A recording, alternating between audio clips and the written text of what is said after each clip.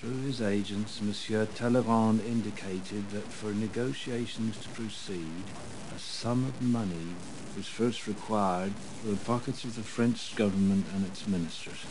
That the price would be $250,000 for himself. And a loan of $10 million to demonstrate our good faith. I am left no ground on which to expect our diplomatic mission to be accomplished on terms compatible with either the safety or the honor of this nation.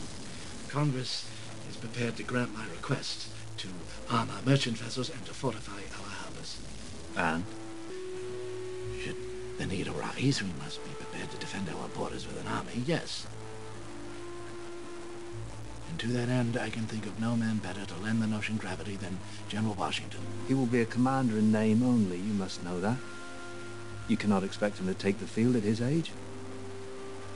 General Washington will defer to Mr. Hamilton as he always has.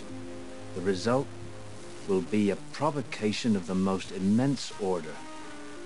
And what precisely is Monsieur Talleyrand's unbridled contempt but a provocation? War has been this administration's policy from the beginning. To pretend otherwise is disingenuous in the extreme.